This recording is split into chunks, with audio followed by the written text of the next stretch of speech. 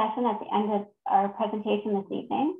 And we're going to encourage you to forward any questions you may have to Jack in the chat, and he will pull them all together so that we can access them at the end.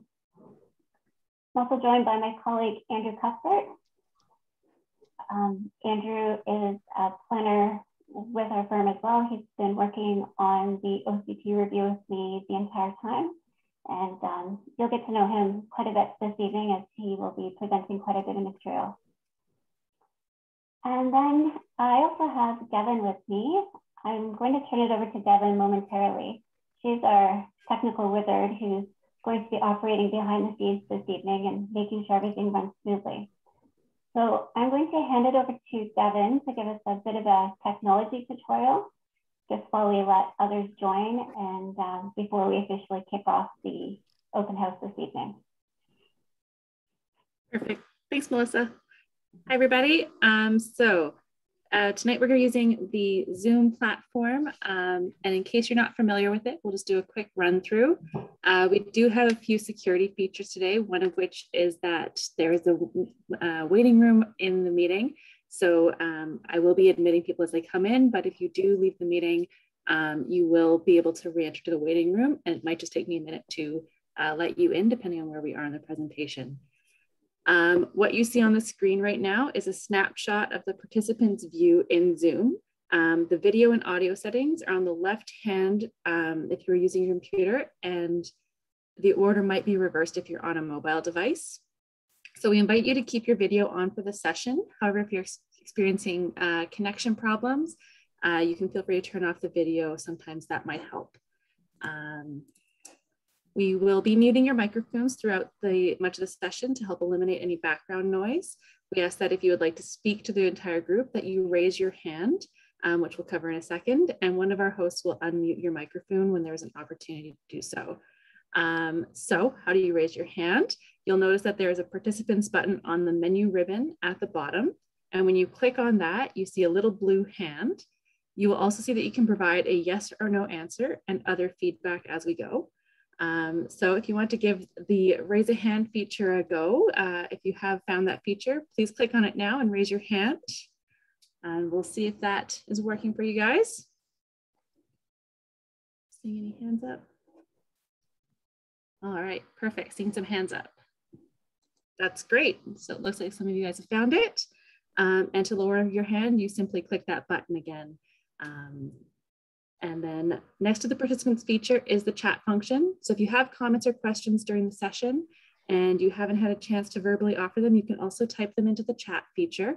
Some of the questions may be answered in the chat by our co-hosts, but more technical questions may be referred to our presenters through Q&A at the end as well.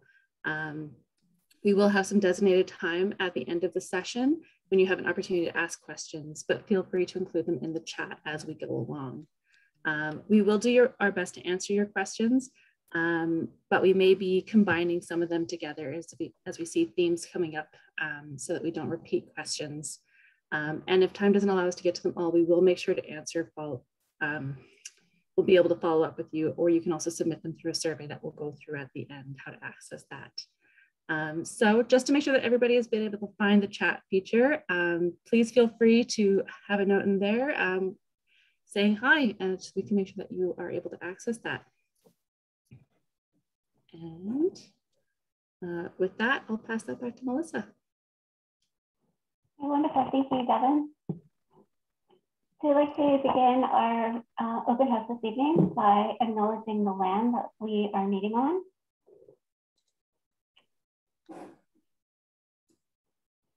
We wish to acknowledge that this meeting is taking place on the unceded territory of the Coast Salish peoples. Tantme Wheaton, or Belcara, is home to an ancestral village of the Tsleil-Waututh Nation. We are thankful to conduct our work within their territory. So I'd just like to acknowledge all of you participants who are with us this evening. It's wonderful to see so many people out and so involved in their community. So thank you very much for taking the time out of your evening to spend with us tonight. I'd also like to acknowledge that we have a number of municipal officials in attendance this evening. So I'd like to welcome Councillors Carolina Clark, Bruce Drake, John Snell, and Lisa Wilder. And also with us this evening is Mayor Jamie Ross. So I'd actually like to welcome Mayor Jamie to say a few opening remarks, please. Thank you very much, Melissa. And good evening. It's my pleasure as mayor to be able to say a few opening words and acknowledge the people who are working on our behalf on our official community plan. So I'd like to start off with our committee members. We have Ian Devlin, the chair. We have Ralph Drew, vice chair, Larry Carlson, Paul DeGraff, Joel Drake, Kevin Ferris, Tracy McRae, Marianne Pope, Sandra Rachel, Janet Rozicki, and Angela Yin. I really want to thank those committee members for their service on behalf of our community in this process. We have with us our planning consultants. I'd like to thank Melissa Clement, Andrew Cuthbert, and Devin Jennings-Lander and Jack DeSante for their work in helping to organize this open house. And we really appreciate it. I've been able to come on at all the meetings, and it's just been fascinating to see all the work done. I would be remiss if I did not thank our council lead, Councillor Carolina Clark, for the work that she's done to support this committee. Really want to thank you for that. And I'd also like to recognize our staff for their work. Paula Richardson, who is our acting corporate officer. Thank you for your work. And Dennis Back, who's our acting chief administrative officer, who has come in to help while Lorna is away. I want to thank and recognize you both for all your work. And I'd also like to, I know that they have been recognized, but we are joined by our council colleagues. In addition to Councillor Clark, we have Councillor Snell, Councillor Drake, and Councillor Lisa Wilder. And I would just like to finish off by thanking everybody who's come out tonight to participate in the open house. This will ensure that we will continue to have a good process. And I'm looking forward to now just quietly fading into the background and watching the good process unfold. So thank you very much, everyone. Thank you very much, Mayor Ross, for those opening remarks. Now I'd like to introduce or hand it over to Councillor Carolina Clark, who is the lead of our OCP Review Committee, to say a few words. Thank you very much, Melissa. Well, thank you everybody for being here tonight. It's a very important night for us. The OCP is a very important document that guides all the policies that we'll be doing in the future in the municipality. I'd like to really thank everybody that has responded to the surveys and all the community engagement that we've been getting. So thank you.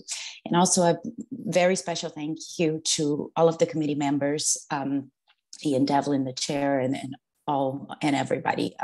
There's a lot of work that's being done. I like to tell everybody that's here tonight that the work doesn't just necessarily just happens in the meetings. There's a lot of assignments that they go home to bring it back to other meetings. So they've been working really hard, and we all owe like a huge thank you to all of them. So thank you very much. And I'll be sitting on the background here, quiet, watching the process unfolding. Thank you very much, everybody. Thank you very much, Councillor Clark. I'd also like to allow the chair of our OCP Review Committee, Ian Devlin, to say a few words on behalf of the committee.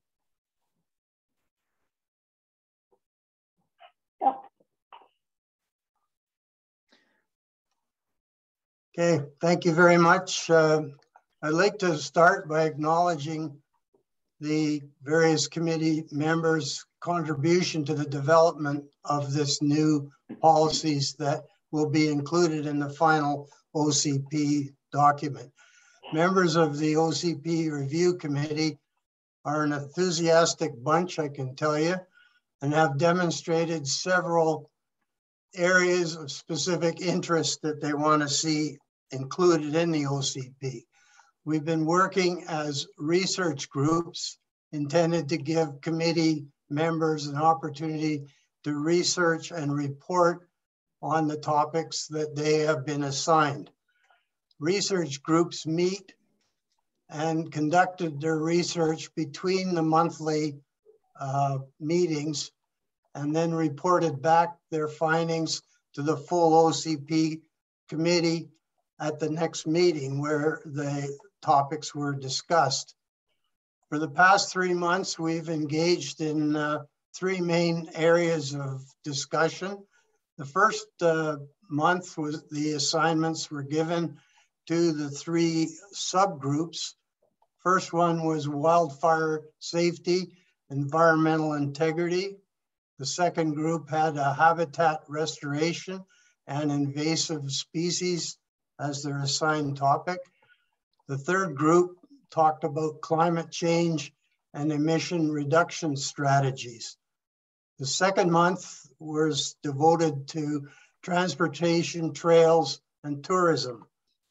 First group was assigned active transportation and trails, including walking, cycling, and recreation. Second group was tourism, promotion, and management. And the third group had traffic and parking as their assigned topics. This month's assignment was complete communities, housing, and waste management. The first group was to research complete communities, including potential permissive commercial use. Second group talked about or is researching inclusive approach to housing, which included affordable housing for different life stages. And the third group was waste management and recycling.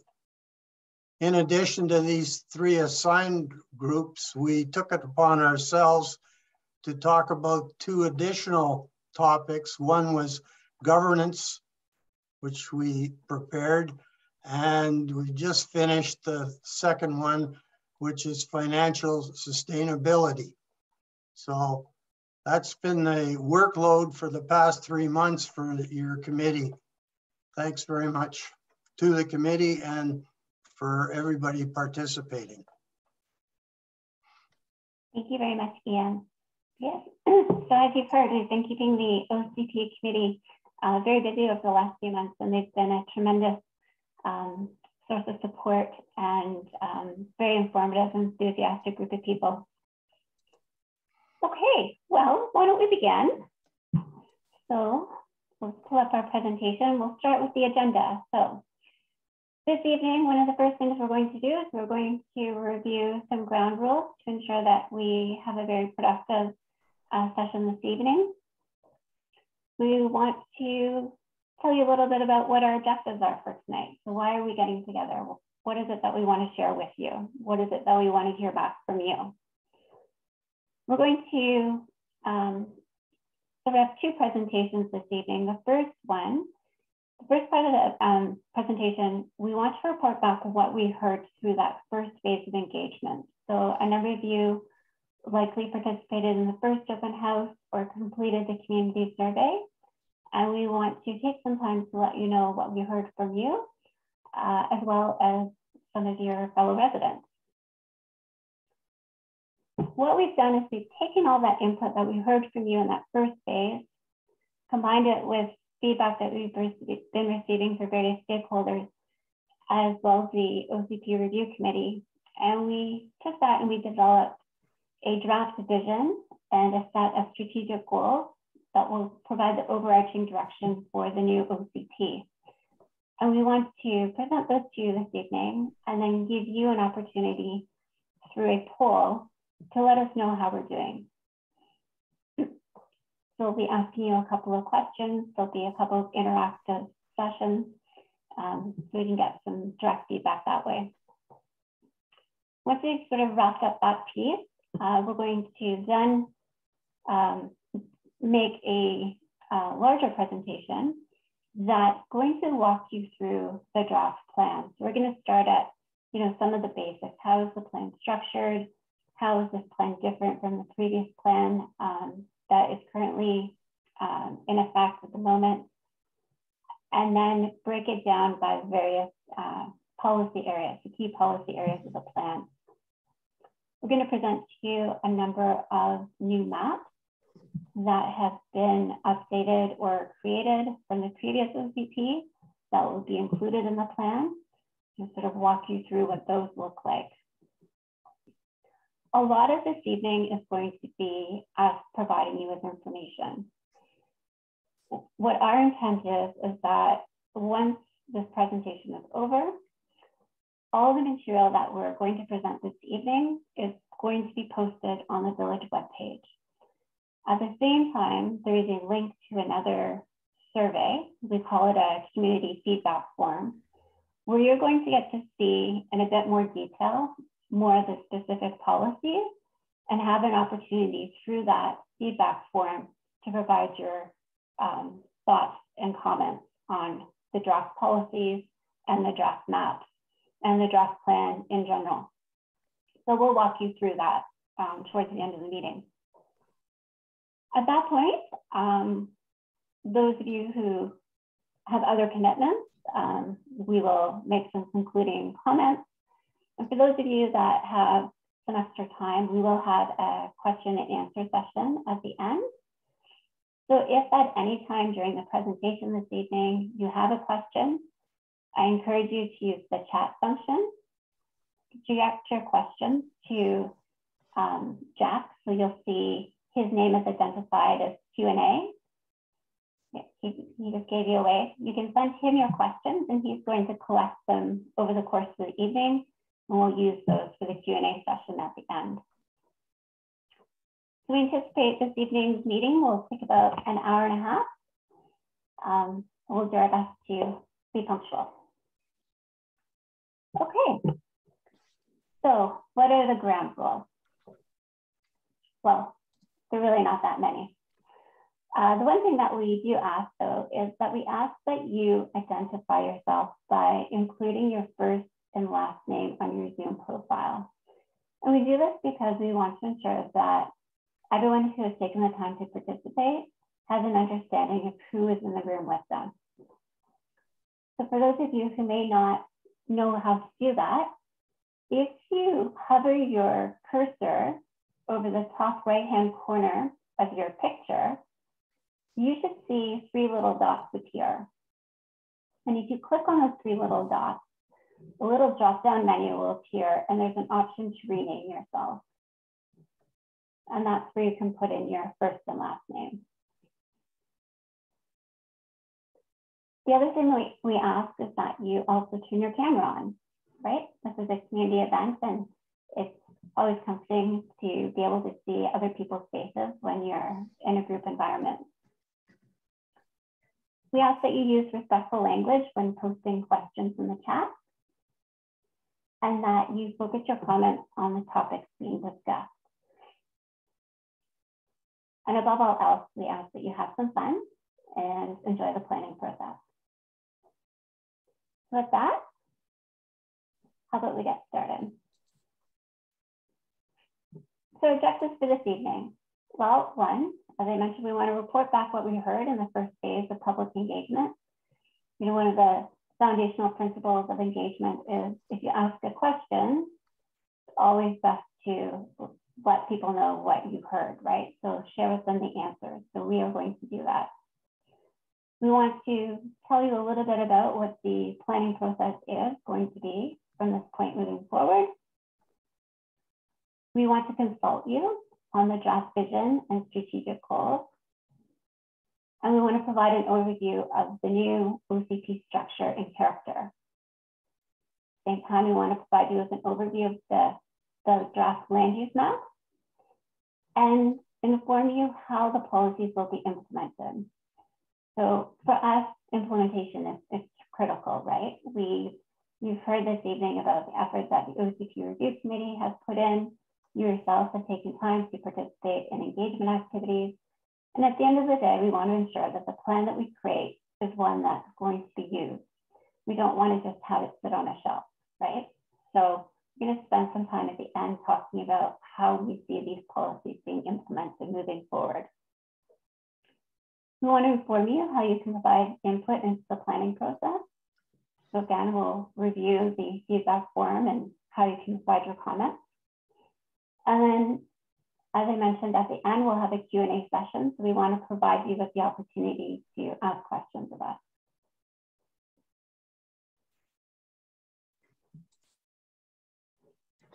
So where are we in the planning process? So if you recall, in December, Council initiated this planning process, and they engaged our firm to help them with that.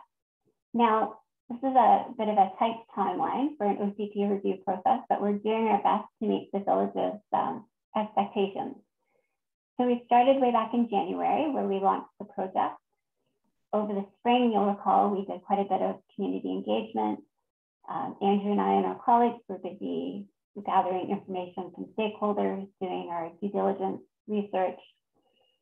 And we spent the last 6 weeks developing the plan. So crafting the policies, working on the map, a lot of the material that you're going to see today, and in the community survey that you're going to fill out later. So we're at the point where we have a draft plan ready that will be distributed to a number of people next week. A copy of that draft plan will be posted on the village webpage, so you'll have an opportunity to look at it very shortly. And then as we move through June and the first part of July, this is where we're going to be reworking the plan to take into account feedback that we received from yourselves, from the review committee, from the different stakeholders that we're consulting, and then also to obtain contributions from Tsleil-Waututh Nation. So that work will be sort of ongoing throughout June and the first part of July. Now, Council had originally had the objective of wrapping this project up in July, and we're definitely on track to do that. The one unknown, though, is when we receive contributions from Tsleil-Waututh. So we're tracking in the right direction, the date for feedback is a little bit beyond our control when it comes to getting feedback from Tsleil-Waututh. So that is where we are.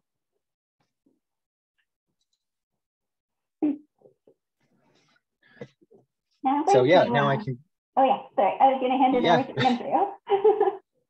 Yeah, I'll give a quick overview of stakeholder engagement we've done to date and the community engagement we've done to date. So you can see what we've heard from yourselves and your neighbors and different agencies that we've been talking to date. So a lot of this information is a consolidated version of information that you might have shared with us last time, and you can see kind of how we're starting to use your feedback.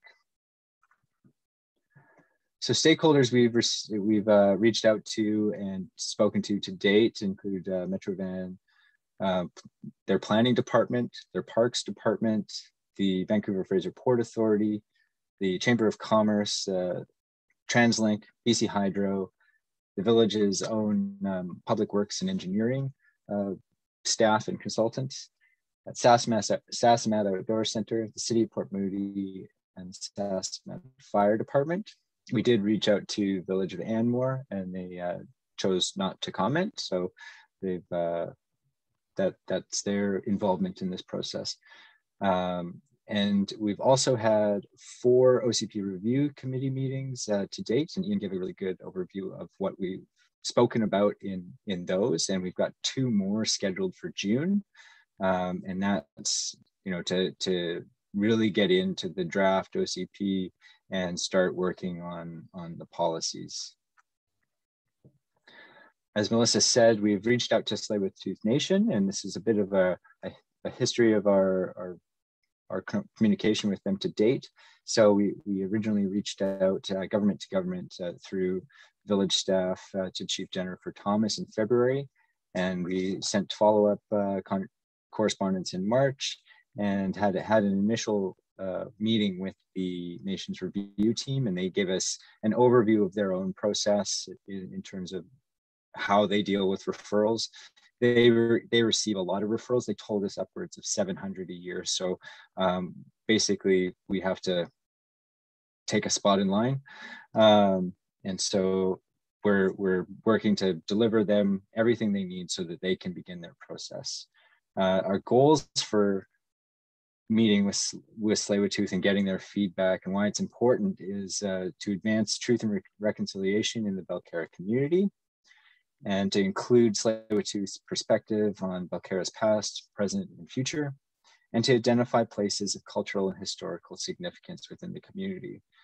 It's also an opportunity for the village and the nation to strengthen their working relationship on other matters going forward beyond the OCP.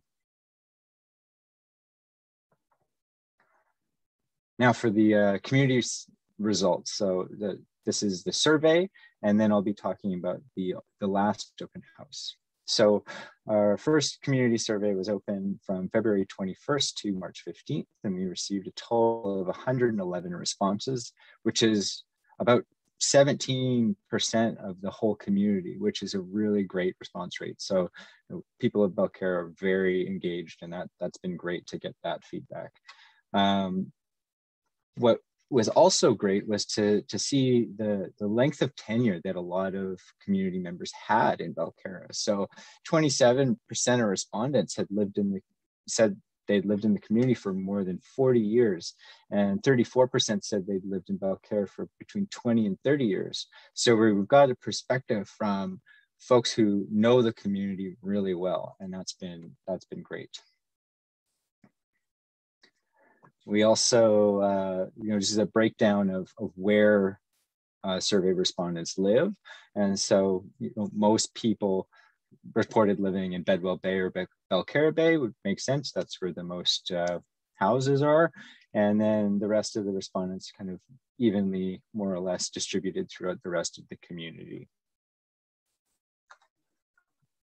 Our first question that we had was, what are 3 words that you would use to describe Belcarra today? And we've consolidated all that information and made this word cloud, that's proportional to the number of times people mention different words. And so it was very interesting to see,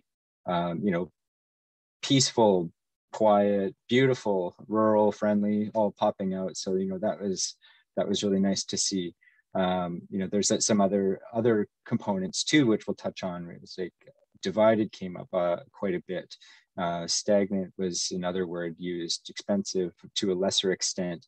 So this word cloud gives you a full kind of sense of the complexity that's making up the community Belcarra today, and things that we need to address in the OCP.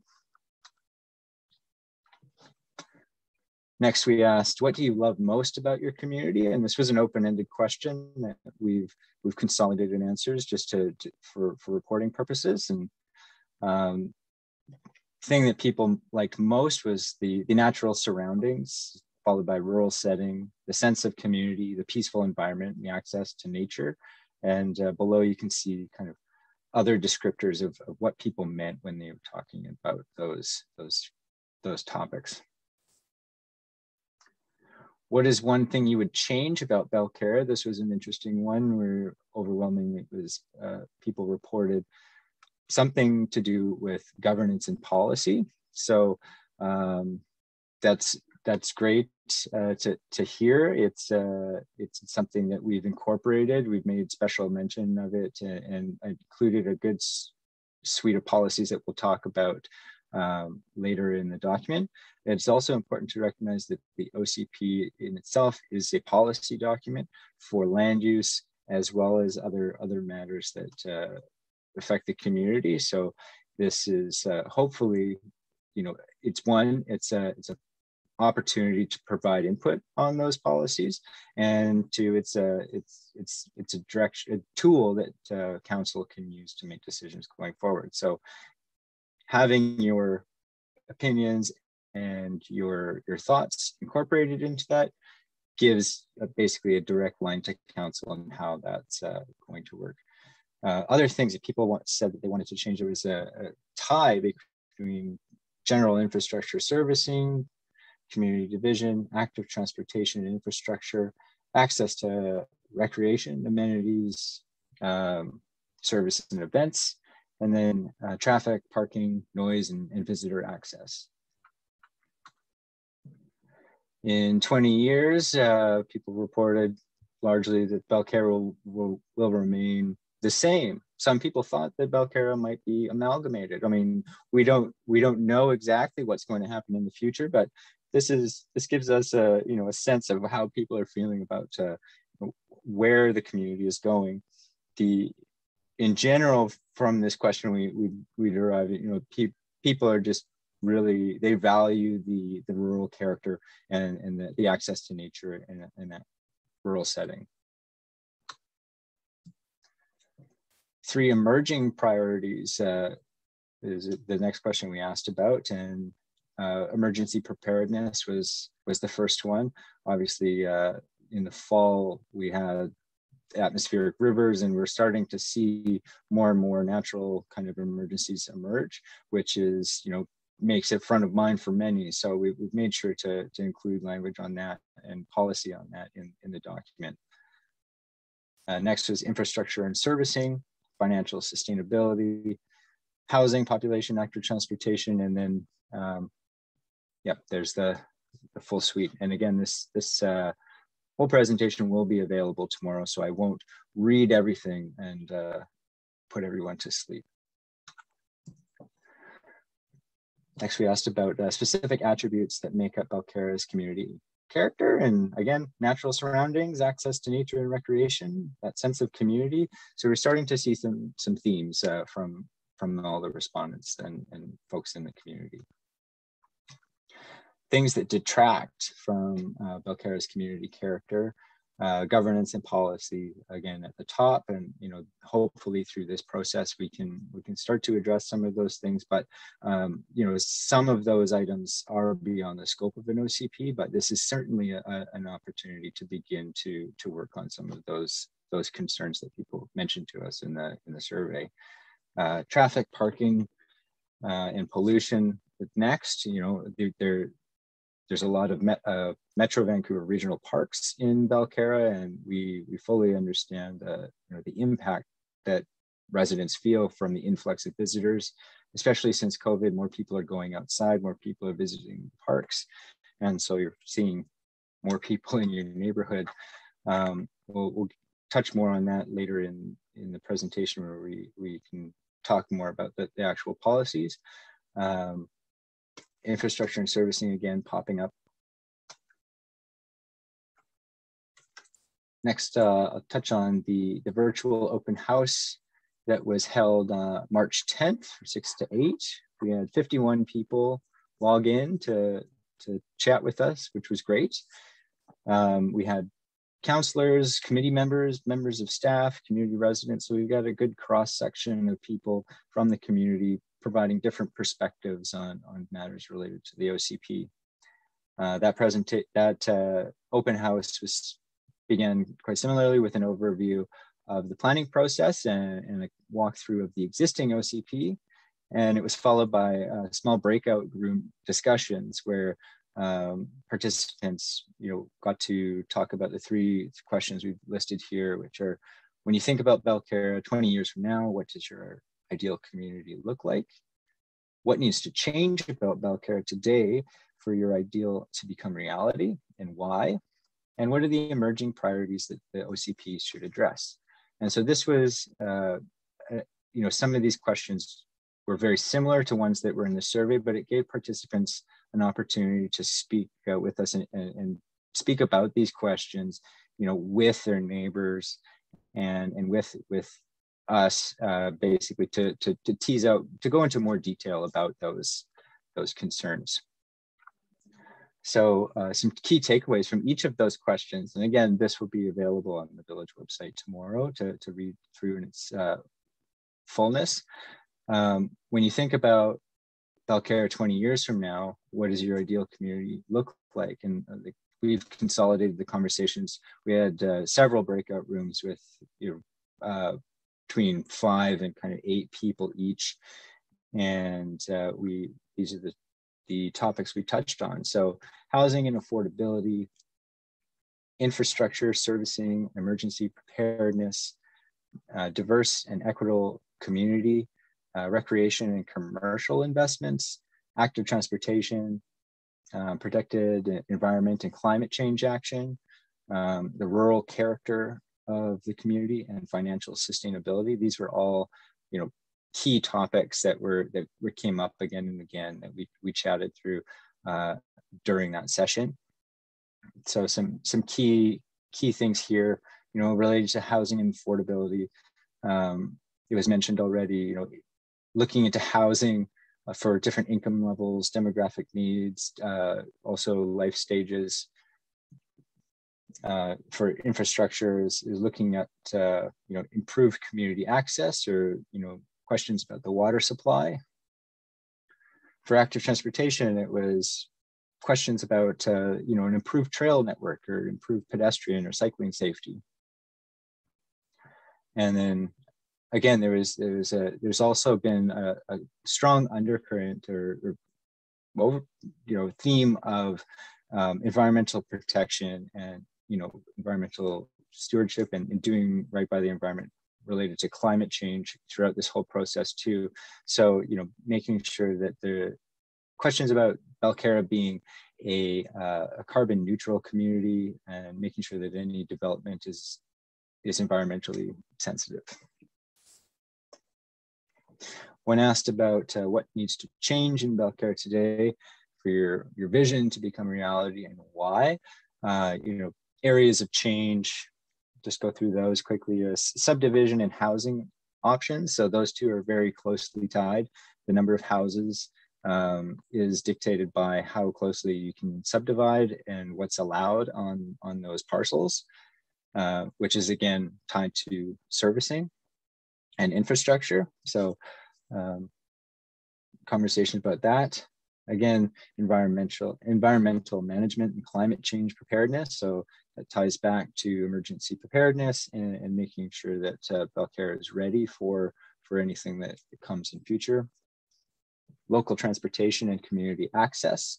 So that can be pedestrian safety or access to different parts of the community, and is also related to emergency preparedness in terms of evacuation routes and things like that. Community amenities, services, and recreation. So access to the waterfront is big. This is why a lot of people live here. And so people like to go down to the waterfront. And community facilities, like we talked a lot about the multi-sport court and potential role that it can play in future. Next is governance, citizen involvement, community building. So this was talking about the opportunities for community engagement and starting to talk about some of the big questions in the community and what are the mechanisms for that. Financial sustainability, so exploring alternatives for revenue generation and service delivery. Cross-jurisdictional collaboration is another big one. So that goes back to why we're reaching out to stakeholders and what future what's possible given if there's the possibility for future partnerships with some of Belcarra's neighbors or other agencies, including Tsleil-Waututh First Nation. And then talking more about the community character, protecting that character and maintaining that small town atmosphere, and infrastructure and servicing. So that's mostly related to the water supply and waste. The third question we went through at the open house was, what are the emerging priorities in the OCP? What emerging priorities should the OCP address and why? And again, common themes coming up here throughout all three. And so we'll touch on these again. So emerging priorities for many are that infrastructure and servicing piece, emergency preparedness, community building, engagement, financial sustainability, active transportation, subdivision and housing options, commercial opportunities, waterfront access, cross-jurisdictional collaboration, and environmental management and climate action. So that's what we heard so far, and it's been great. And we thank everyone for for all of your participation in the meetings, but also in your careful review of the documents that are available on the website and your responses to the survey. So now I'll hand it back to Melissa to introduce you to some of the draft policy vision and strategic goals that we've developed based on that feedback. Thank you, Andrew. I think the one thing I'd just like to add in terms of the engagement and what we heard, at the end of this planning process, we have prepared a what we heard report. So we prepared an interim what we heard report based on the first phase of engagement, and we will add to that report with what we hear through the second phase of engagement. And that document will be a public document that will be posted on the village webpage and will be presented to council. And so you as a community resident will have an opportunity to read the entire what we heard report and in a bit more detail hear some of the specific feedback we received from yourself, from your neighbors on the draft plan. Okay, so what did we do with everything that you shared with us? It was a lot of really wonderful material. Well, we took that back and we worked on drafting a new vision for your community. And this is what we came up with. So our draft vision statement is Belcarra is a peaceful village between the forest and the sea. In 2040, Belcarra will be a safe, sustainable, and welcoming community surrounded by natural beauty. So I'll give you a moment just to read that over against yourself.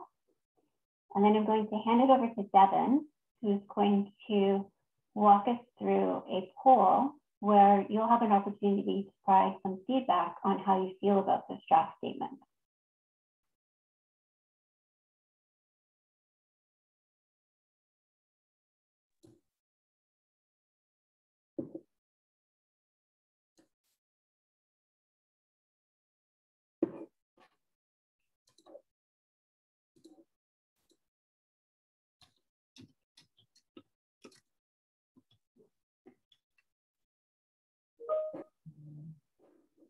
Okay, Devin, I think you can bring up the Slido poll now. There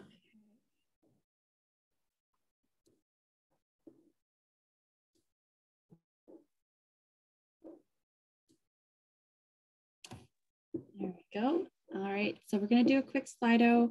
You can either scan the QR code or go to slido.com and enter in this code, the 9823382.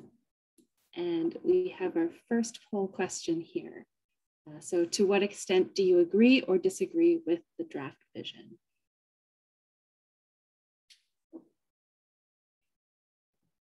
We'll give you a few moments to go over to slido.com or to scan the QR code with your phone and then enter in your comments. So while you're doing that, I will just read it out for you one more time. So Belcarra is a peaceful village between the forest and the sea. In 2040, Belcarra will be a safe, sustainable, and welcoming community surrounded by natural beauty. So to what extent do you agree or disagree with the draft vision?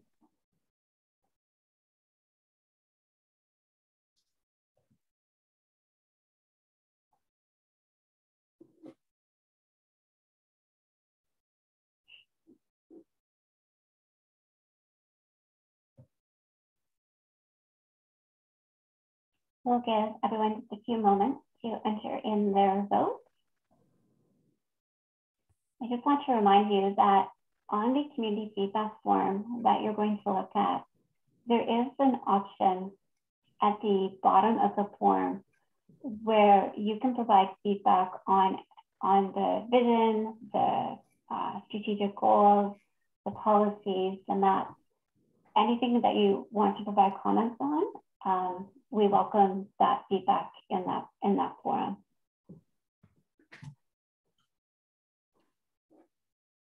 All right, looks like we're hovering around 11.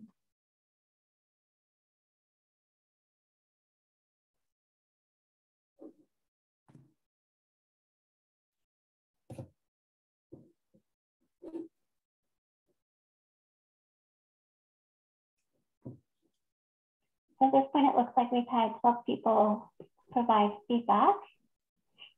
And at this point, 42% of the 12 that have commented agree with the draft vision, 33% strongly agree, 17% strongly disagree, and 8% disagree. So again, those of you who have indicated that you strongly disagree or disagree, certainly we'd love to hear the reasons for that in the community feedback form.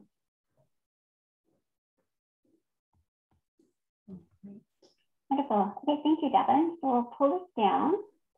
And what we'll do next is present to you the strategic goals that we've come up with for the OCP.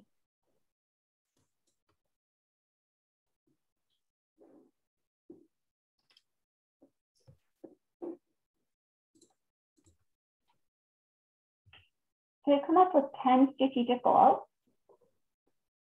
Again, the draft strategic goals are first, to be a steward of the natural environment. 2, to be prepared for emergencies. 3, to meet or exceed the regional greenhouse gas reduction target. 4, to be a safe place for residents and visitors to explore. 5, to be a village that offers a range of housing options. Number 6, to be a municipality that evolves progressively and sustainably. 7, to be a community where residents feel engaged, informed, and heard. 8, to be a connected neighbor with strong intergovernmental relationships. 9, to advance truth and reconciliation in the Belterra community. And 10, to monitor and report on progress being made on the official community plan annually. So again, I'm just going to pass it over to Devin, who's going to bring up another poll for us. And you'll have an opportunity to indicate to what extent you agree or disagree with the draft strategic goals that we've presented.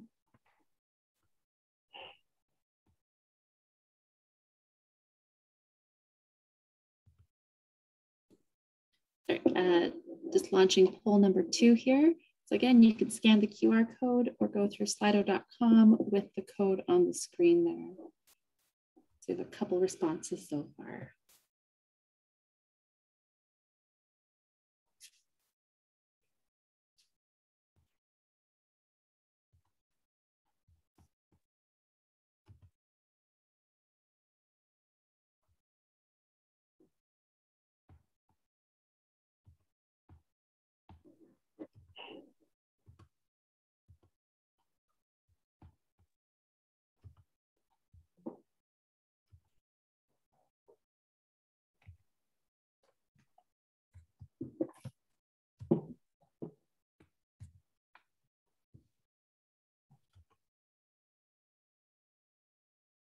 Okay, so let's just give it another minute for people to put in their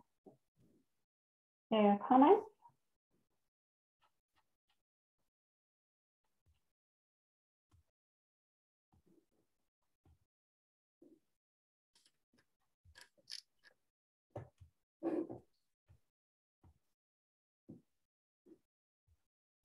So it looks like, based on 16 participants who provided feedback, that 56% of you either strongly agree or agree with the draft strategic goals, and 44% of you disagree with them. So again, particularly for those who disagree, if you could provide some additional feedback through the comment form, we'd love to hear the reasons for your voting. So thank you everyone for participating in those 2 quick polls. And we'll continue on with our presentation.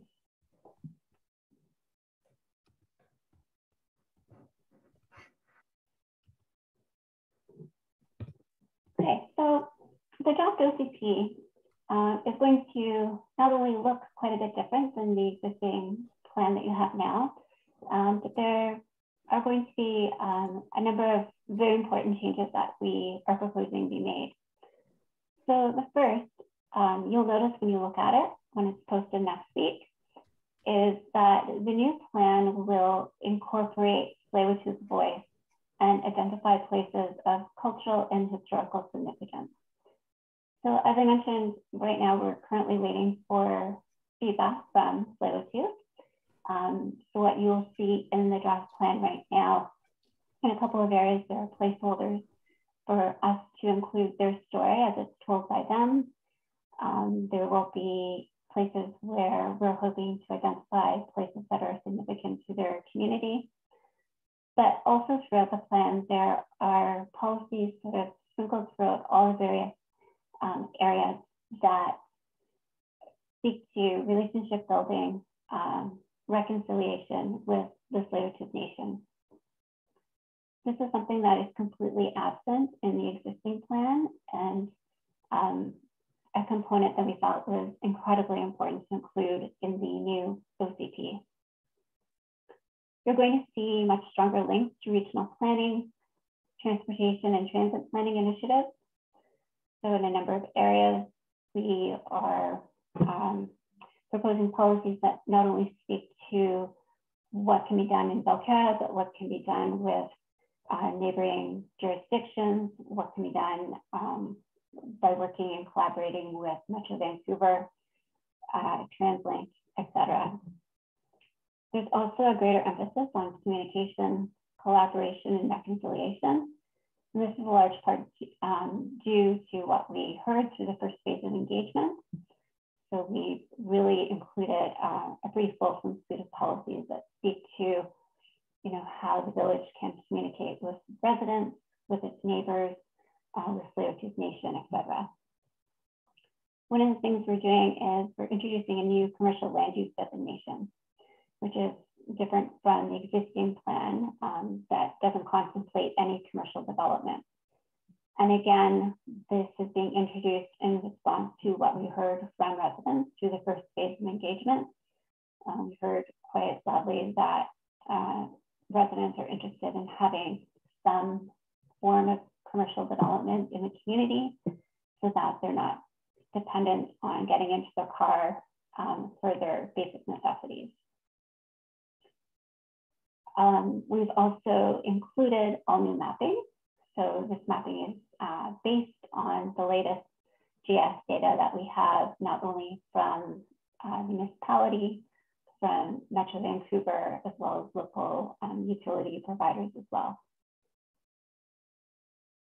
We've included a very robust implementation policy framework. So this is, you'll see when you look at the plan, it's the last chapter of the plan. And again, this is to ensure that we can make the most out of the effort that is put into this, right? We want to make sure that your plan is working for you and that you're making progress on it. So we've outlined a series of policies that will help ensure that on an annual basis, progress is being monitored and reported back. A lot of the policies that we've included use the acronym SMART. We wanted to make sure that they were quite specific, measurable where possible. And so I'm hoping that as you go through it, you'll see the difference. It's much more action-oriented than the existing plan is right now. And just in terms of the look and feel of it, the existing plan, doesn't have any photos in it.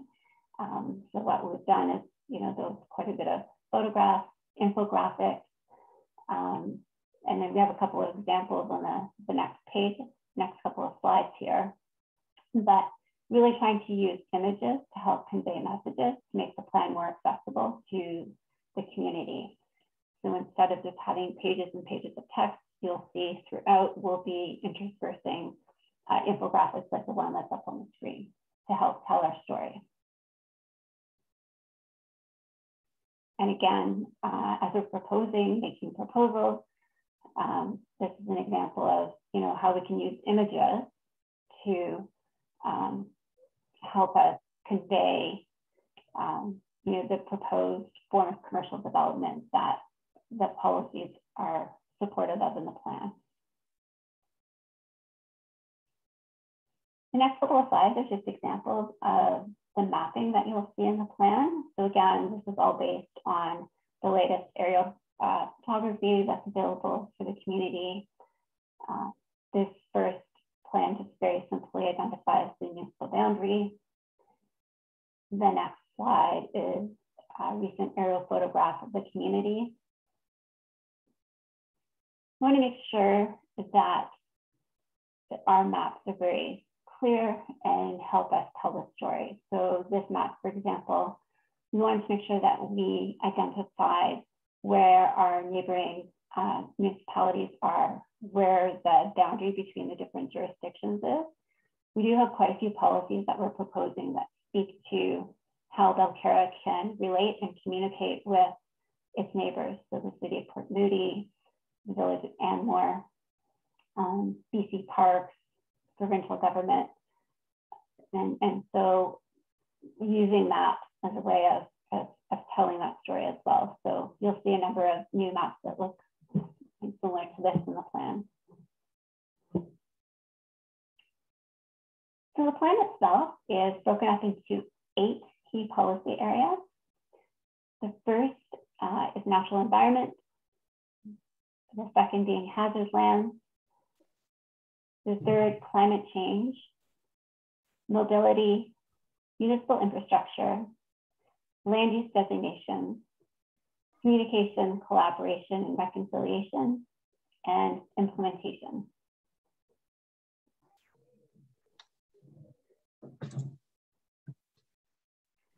So just to give you an idea, when you're looking at the plan next week when it's posted, some of the topics that we've covered under natural environment, for example, there are 8 subcategories, little families of policies that speak to the topics on the screen in front of you. So when we are talking about a key policy area, such as natural environment, sort of under that umbrella, there are also policies related to areas that are under the jurisdiction of the Vancouver Fraser Port Authority, policies that speak to Metro Vancouver's designation of regional conservation and recreation areas. There are lands that have been identified by Metro Vancouver as being environmentally sensitive areas. So there's a whole suite of policies that will speak to their protection. We have policies that speak to the tree canopy, invasive species management, wildfire management, water quality, and air quality. So the next slide is just an example of sort of what this looks like. So for example, under the key policy area of natural environment, you'll see when you look at the plan, the subtopic of regional conservation and recreation areas. And so what we've done is under each of these subheadings, we've provided you with a bit of context. And most times it's, 6, 7, 8 lines. It's enough that it enables you to have a foundation to understand where those policies are coming from, but not too much information that it makes the plan unmanageable and unreadable, right? We wanted to ensure that we put forward a plan that was very concise, easy to reference, something that you're going to use and refer to regularly, right? We find that the shorter plans are more difficult to write because they need to be more focused. We didn't want to write you a 100-page or 150-page OCP that no one's ever going to look at, right? So there'll be a bit of a preamble that will then lead into the policies that we're proposing. So when you look at the feedback form, either this evening or tomorrow, or when you have a moment, what you'll see is we've selected a number of policy areas that we're presenting similar to what you see on screen. And then we'll ask you some questions where you'll be able to sort of weigh in how you feel about what's being proposed.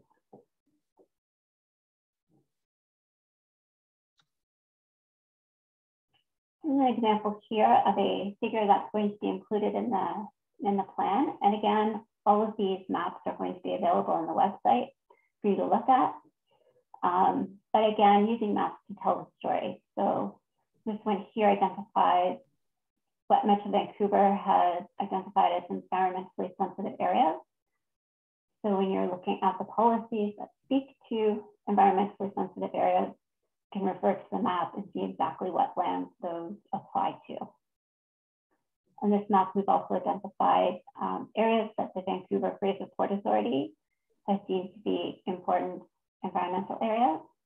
So again, there's a suite of policies in the plan that speak specifically to them. And then this map will enable you to see exactly what lands those policies relate to. This map here is one that includes Metro Vancouver's land use designations. And this is really important because we see in Belcarra that over 70% of the lands are designated by Metro Vancouver as being conservation or recreation lands. And so we wanted to, again, make it easy for you as residents to understand which policies, which lands the conservation and recreation policies relate to. With that, maybe Andrew, you can speak a little bit about policies that we have that relate to hazard lands. Absolutely. Yeah, and so through the engagement, we heard that people are really interested, concerned, about emergency response planning. So the plan includes, a new section on emergency response planning, and that is related to evacuations. It includes interjurisdictional collaboration and work with the existing fire department.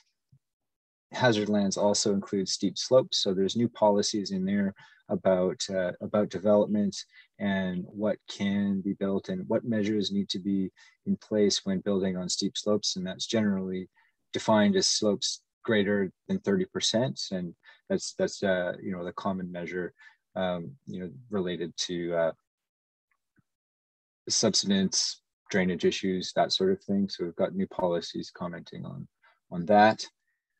Flood and sea level rise hazards are also included, and some of these policies were they were important the last time the OCP was reviewed, and they remain important.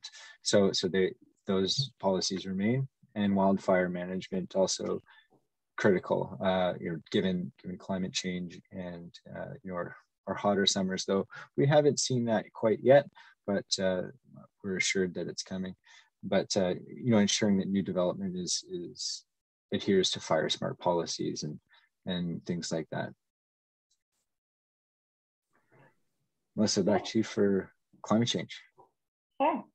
We have a section of the plan that's devoted entirely to climate change. And this sort of falls into two areas. One, climate action planning. So we know that Belcarra is a signatory to the BC Climate Action Charter, and we're looking for ways to uphold that commitment that we've made, the community has made. And so the first set of policies with regard to climate action planning speak to developing a climate action plan for the community, right? That would not only support but inform decision-making, and then reduce the long-term costs associated with climate change. Following on that, there's also a very extensive suite of policies related to greenhouse gas reductions. And these, we've sort of divided them into 4 different areas. So there's a family of policies that speak to ways in which making improvements to buildings can help the community reduce greenhouse gas reductions. So we're looking at things like reviewing Belcarra's BC energy step code, every 2 years to see whether or not, the community can make advances there. There are policies that speak to encouraging the recycling of waste materials. through renovations, policies that speak to supporting private homeowner green energy transitions, etc.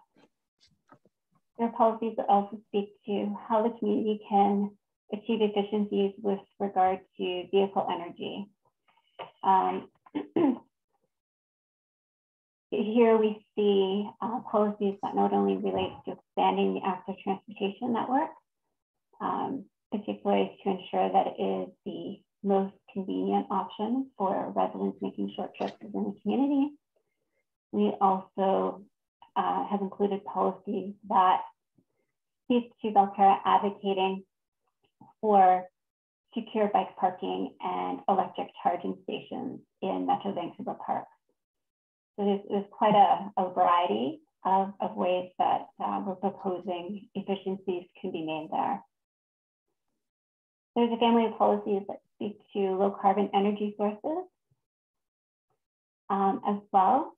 So again, policies that speak to encouraging the development of low impact alternative renewable energy sources such as heat pumps and solar panels. Then we have this category that we've just called other greenhouse gas reduction initiatives because you know, great ideas didn't necessarily fall into the first three categories, but we're looking at things like, and you know, this is where community can get involved, appointing a climate action task force. Residents that can do research on, you know, municipal incentive programs for encouraging fuel switching or adopting efficient energy practices. Putting forward proposals that speak to publishing materials for public education purposes, ways in which the municipality can be a leader in greenhouse gas reduction. So there's quite a variety of policies all aimed towards reducing those numbers.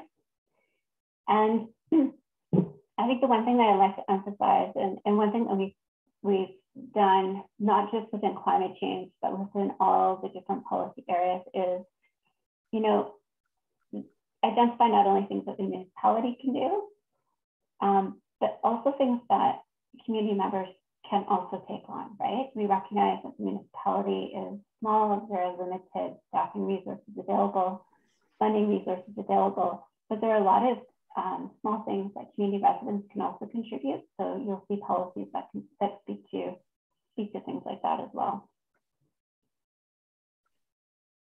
With that, Andrew, I'll pass back to you to talk about the mobility policies we have. Thanks. Yeah, so more on the related to the greenhouse gas question, active transportation and trails, you know, feature heavily under mobility. But you know, that's not ignoring the importance of the road network, the parking issues in transit, but also water access, because we know that there's many properties within Belcarra that don't have road access, and so that's a important and unique part of Belcarra as well. So related to active transportation and trails, you know, this family of policies talks about just the, you know, what we heard from residents is people want a more interconnected trail network. People are interested in the idea of active transportation. They're interested in making it safer to walk and to cycle through the community. And so one of the ways that you can do that is through the creation of, you know, future plans and studies to figure out what that looks like. You know, we know that Belcarra has limited rights of way in terms of roads and some complications related to ditching and other infrastructure. So those questions really need some more detail added to them. But at this policy level, we can direct basically that the council can use this as a tool to pursue funding for those types of studies. And yeah, so that's related to active transportation. On the trail side, it's again about the interjurisdictional collaboration with like Metrovan Parks and making sure that the trail network and any connections in the village function well. are open and clear. From the road network and parking standpoint, that again is largely related to interjurisdictional collaboration because of the influx of visitors, causing issues with the road network and the parking situation. We know the village has done a parking study just recently to kind of further get into that, and that will be influencing this work as well. In transit, it's again keeping the door open with TransLink and making sure that that one, there's good lines of communication, but also open conversation about like seasonal bus service or opportunities to give people other options other than driving to visit parks. And so this is the kind of existing conditions mobility map for Belcarra. Most of the roads they're just local roads. There's the one transit line coming through the community, but we've got the bus stops on here. But this is the base that the community is working with. And then related to that, the trail network, and you can see, faintly the trails on the in Metrovan parks, and where there might be opportunities to connect better to those networks from municipal infrastructure. And related to that, we also have a suite of policies related to municipal infrastructure.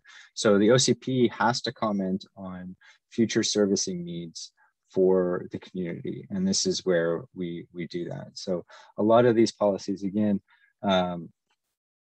they're action-oriented policies, but they're things that were important the last time the OCP was created, and they're things that continue to be important now. We've through conversations with the village's own staff and different service providers, we've added to these, and key highlights from these are the asset management and the infrastructure planning portion right up at the front. And so this is really tied back to the financial sustainability question that a lot of people brought up in the first round of engagement.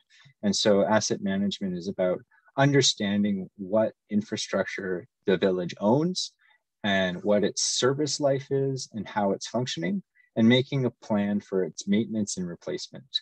And so that's a new part of the OCP, which is pretty exciting, because it speaks to that, taking care of what you already have, and making sure that you've taken care of that first before planning for new. And so that's pretty critical. The water systems also come up in conversations with through the phase 1 engagement and some of our conversations with the community, and that's also important. So monitoring demand of that on that system and making sure that it's functioning well is also of critical importance.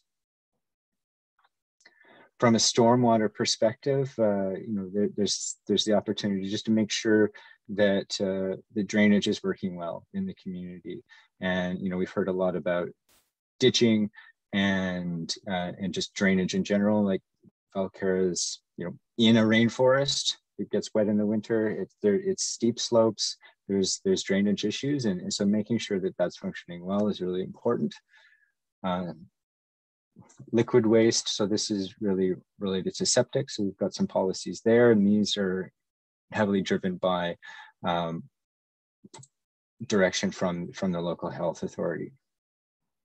And there's also more policies related to solid waste, recycling, and some direction on unserviced properties as well.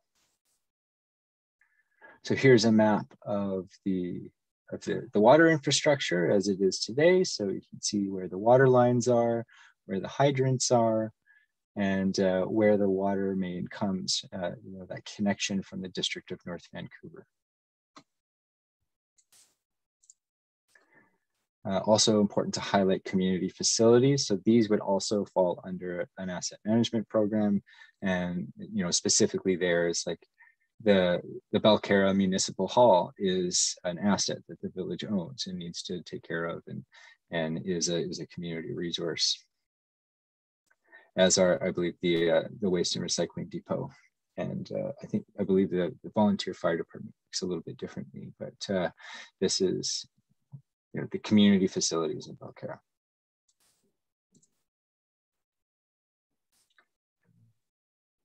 Next, we have our land use designations. So this is what we've just gone through, are the policies that kind of reach over all of aspects of Belcarra. The land use designations are policies related to specific areas on a map. So we've mapped the community and given each area, you know, a land use designation, and there's policies that go with that.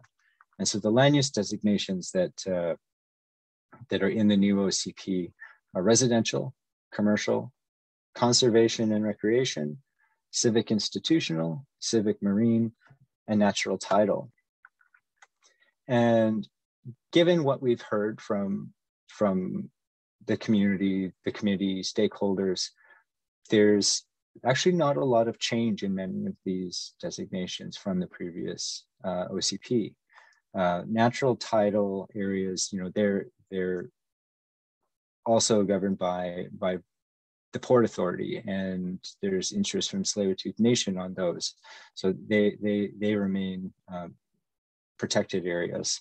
Civic marine, we've heard some about, you know, that's the access to the waterfront that was featured heavily in the Bedwell Bay Sustainability Plan that was part of the last OCP as well.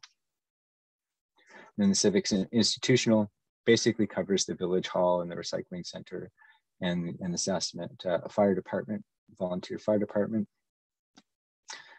The top three are where we've made done the most work. And so in the residential component, we've gone in and basically just made sure that there's a good range of housing options, tweaked things a little bit but made sure that it also reflects you know, the realities of the servicing situation in Belcarra. And the reality is that there's a lot of development is limited by what services are available. And as many of the properties, or all properties, are on septic, that really limits how many units can be in the village. At some point in the future, should there be a sanitary line connection to Belcarra, that could change, but that does not appear to be on the immediate horizon. The commercial designation is new, and it's an interesting one because it does not have a place on the map, but it's a land use designation that can be used if somebody applies for an amendment to the OCP. So if somebody wants to redesignate their property, there's a process that they can go through with the village to apply for that redesignation. And that again would kick off a new process with council, and there would be a decision and a discussion about that. But the nature of commercial and why we included it was that in our first round of engagement, a lot of participants expressed the interest in the idea of a local coffee shop or a small boutique kind of grocery store, like the one that was pictured earlier in the presentation. And so the scale and scope of commercial is really limited to that scale of development. And, you know, it's not intended to be used for things like anything larger than that. There's policies in the commercial designation that I believe are tied to the number of employees, just to keep to reiterate that the scale is small and neighborhood and focused on local amenities. The conservation and recreation designation basically applies to Metrovan parks and provincial parks in the community. The previous plan also had designated an area for watershed, which we've included in this. And so here is our land use designation map. Melissa, did you have anything that you wanted to add or comment on related to land use designations. The one thing that I will add is that when you look at the community survey, the full suite of policies for the proposed commercial land use designation are presented. So you'll see them in their entirety, and then you can weigh in on how you feel about them. There's also an opportunity to not only indicate your level of agreement, but also could provide us with an idea of how close we got, you know, how ambitious are the policies. So for example, if you feel that the proposed commercial uses are not ambitious enough, there's an opportunity to indicate that. If you feel that they are too ambitious, there's an opportunity to indicate that as well. So I encourage you to have a look at that.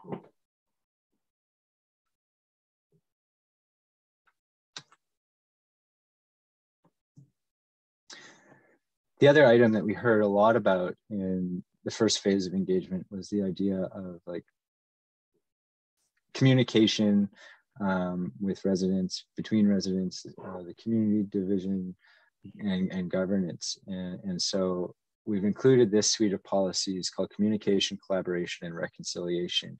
And this is broken out into 3 key areas that are all pretty essential goals going forward. And again, these aren't land use designations, but these help council make decisions based on land use matters, essentially, and to guide that. So the first being relationship to Tsleil-Waututh Nation. So this is a strategic goal that was highlighted and highlighted that as important by the committee, by staff, by many people in the phase 1 engagement.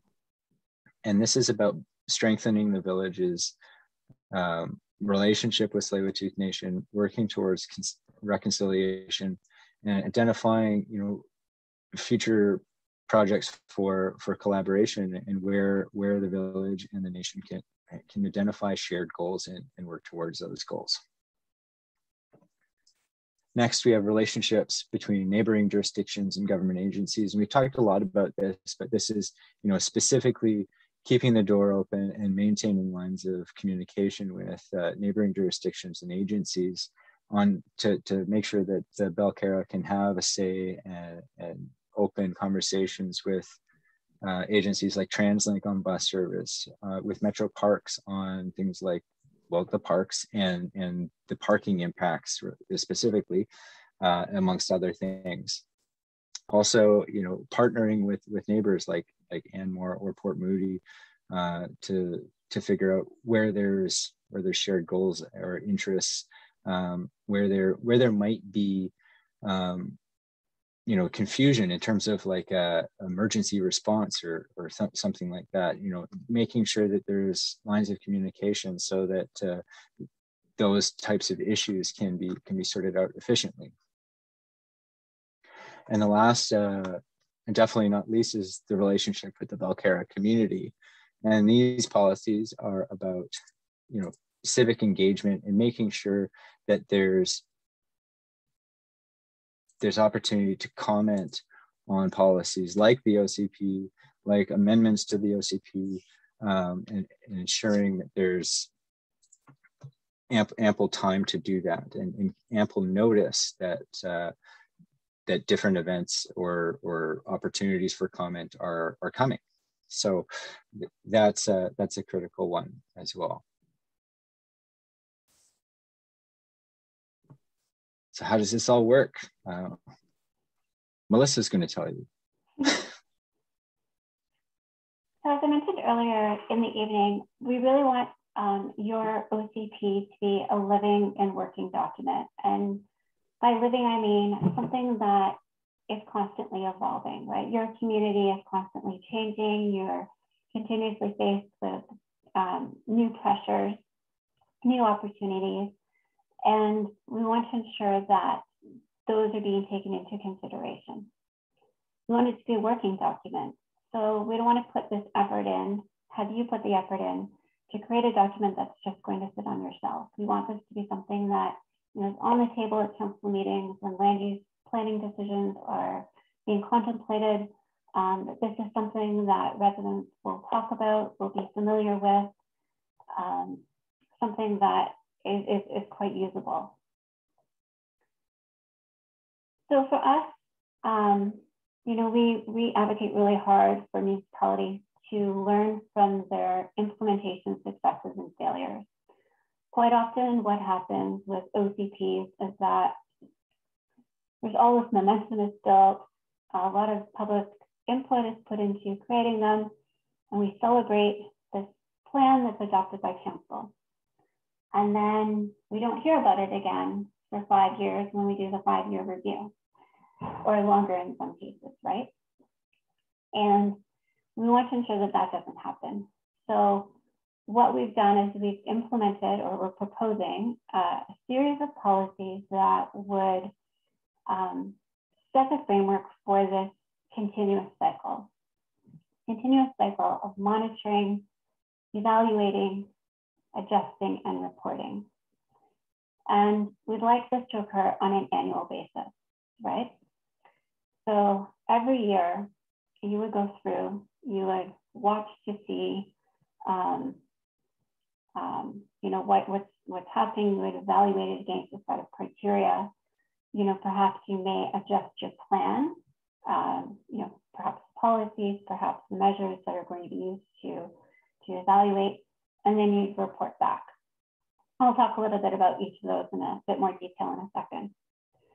But what we envision for you is that sort of this annual cycle would occur in tangent with your strategic planning and budgeting processes.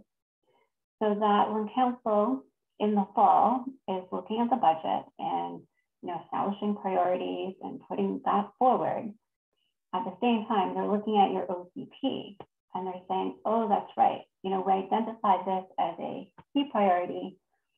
This is a project that was identified in the plan. Can we incorporate that into the budget somehow? And also not just only the budgeting process, but also the strategic planning process. So as Andrew mentioned, one thing that we heard quite a bit from your community is there are a number of issues, or there are a number of concerns with regard to decision-making, community engagement, notification. And we've addressed some of that in this plan. But again, we have to remember that this is a land use document. And so there are opportunities to further that and to complement that work through strategic planning processes that occur on an annual basis as well. We kind of like to see these three things kind of evolving over the course of the year together, working hand in hand, being very complementary. So we have policies that we're proposing that would have council adopt an annual progress report that would be published to the community. And you know, this is something that we're seeing happening across municipalities across Canada, around the world. You know, Melbourne is certainly a leader when it comes to implementation. So what this would look like, if we just flip to the next slide, you will constantly be monitoring your OCP, right? And what we suggest is that you develop an actual evaluation program. So what we would do and what we envision and what we will include in the OCP is an actual matrix. And perhaps, Andrew, we can just skip ahead a little bit. Yeah. So at the end of the OCP, there's going to be a matrix that is going to be a table that identifies every OCP policy. And with those policies, we're going to identify whether or not it's a low, medium, or high priority. And again, this is based on feedback that we receive from the community, stakeholders, administration, et cetera. What is the timeline for, again, achieving or completing that action? Is it something that's going to happen in the short term, sort of medium term, something that may be longer than a council cycle? Or is it something that's ongoing? We want to identify whose responsibility it is. and whether or not there's a partner agency that may be required to move this initiative forward, right? So if it's a policy that speaks to regional parks, for example, you know, it may be the joint responsibility of Belterra and Metro. It's certainly important to identify that Metro would be the partner in this. Where is the money going to come from, right? Is this something that can be accommodated through the municipal budget? Are there alternative funding sources that may be obtained to help move some of these initiatives forward? Those would be identified. And as we develop, or as the municipality develops that sort of monitoring program, what we would like to see happen is that for each of those policies, where possible, if there's a measurable indicator that we can use, you know, maybe say greenhouse gas emissions, for example, you know, if there's a specific target that we're aiming to hit, we can track that over time. If we want to develop a more diverse housing stock, that we can track by, you know, the number of new building permits that are issued each year for various types of housing forms. So that information that's already being collected by the municipality can be used to actually track the progress that's being made on the plan. Now, Andrew, I'll have you back up a couple of slides. And so as we monitor, the next thing that we're going to do is we're going to start evaluating. So we're going to start looking at those metrics. And in areas where, you know, we may not have something that is specifically measurable, and Andrew, you can move to the next slide. There may be opportunities to have what we could, you know, for lack of a better word, performance trackers. These are the things where they're more, you know, qualitative. How do people feel about the community? Do they feel safe in their community? How do we, there's no measure for that specifically, but we can, through engagement, see how people feel. And we can monitor how those are trending over time. So we could go through this process of evaluating them. And then if we find throughout, you know, the process that, say, over the first year, second year, there are certain initiatives that just are not moving forward. Well, why don't we change them, right? So maybe it's, you know, maybe the policy isn't working well and needs to be amended somehow. Maybe the metric that we're using to measure progress isn't appropriate, and maybe we should be, you know, collecting data on something else. I want municipalities that I work with to not be afraid of amending their OCP, right? Your community is going to change over time, and the policies are going to need to change with them. So say, for example, we have a policy that speaks to developing a climate action plan. Well, once that's done, there's no need to have that policy in your plan anymore. You may want to have other policies that speak to how you're going to implement that plan. And so I guess what I'm saying is that over this annual sort of, you know, monitoring, evaluating, reviewing process, you could make those adjustments at the end of every year or every 2 years. You don't have to wait for that 5-year review cycle. And so we're putting forward policies that would enable you to do that. And then, of course, with anything, we want to see all of this reported out. So if we're going to do this on an annual basis, you know, a lot of municipalities are now putting together very quick reports, right? Here's the progress we made this year. You know, here's some areas where maybe we didn't make any progress, and this is why. So reporting to ensure that there's transparency, you know, accountability, not just the municipality, because remember I said that there are a number of policies that also speak to ways in which community residents can get involved and move initiatives forward. But also for community engagement purposes, right? So as we publish this information, public can read it, take it in, and then have an opportunity to share their thoughts with council. So that is how we're proposing to implement this plan.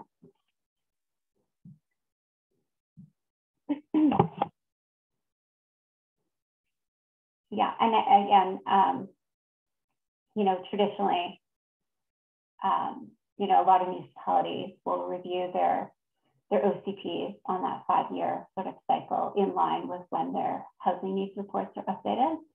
But again, you know, if new opportunities come up or unforeseen events take place, you know, just having a look at it on a yearly basis will enable you to be a bit more nimble and a lot more effective in implementing your plan. So just before we start our Q&A, we just want to give you an idea of kind of what's up next. So as I mentioned, the presentation that we gave this evening, as well as the draft maps, are posted on the village webpage for you to review. There's also a link on the webpage to the community feedback form. And so that's a place where you're going to see the opportunity to provide feedback on the draft vision, strategic goals, and as well as select policies. So, you know, we didn't want to inundate you with every policy that's been put forward in the plan. So what we've done is we've selected families of policies largely based on the priorities that were identified by the community in the first round of engagement for you to provide feedback on. So I think in total, we have about 80 policies for you to have a look at. You'll have an opportunity to indicate to what degree do you agree or disagree with the draft policies? And to what degree do you think the policies are ambitious enough? You know, so are we being a little bit too ambitious? Have we got it just right? Or, you know, maybe we could push things a little bit further.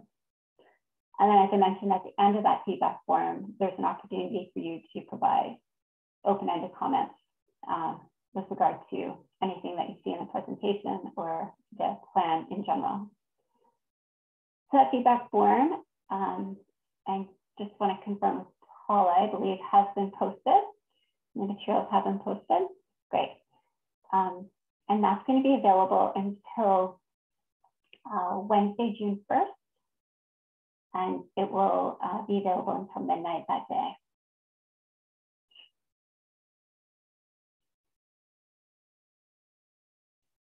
So what we're going to be doing, next week, we have another session with the OCP Review Committee on June 1st. We are going to present the draft OCP document in its entirety to them. That draft document is going to be circulated to stakeholders on June 3rd. It will also be referred to Tsleil-Waututh Nation and posted on the village webpage for you to have a look at. We will be then analyzing the results from the community feedback form. We'll do that as soon as the deadline to comment has ended. And that's kind of like where we enter that tweaking phase. So we're going to look at your feedback. We will be circulating the plan to the various stakeholders that we've met with and getting their feedback on it as well. And also feedback from the review committee. So there'll be a bit of tweaking that will go on to, I'm sure, probably a number of the policies. And we will revise the draft as required. And then, as I mentioned, once we receive, you know, contributions from Tsleil-Waututh, then we will incorporate them into the plan. So that is what our next steps look like. So at this point, and I'm just cognizant of the fact that we've gone over time, I just want to thank everyone for coming out this evening and sharing the comments on the draft vision and strategic goals, and allowing us to provide you with an overview of what the draft plan will look like and be like. For those of you that have other obligations, certainly feel free to sign off at this point, but Andrew and I will be here for about 15 minutes to answer questions that you may have. Again, we encourage you to post any questions you might have to Jack, who's identified as Q&A at Urban Systems, and he will ensure that we receive them. And we'll do our best to answer as many questions as we can. And thank you again for coming out this evening.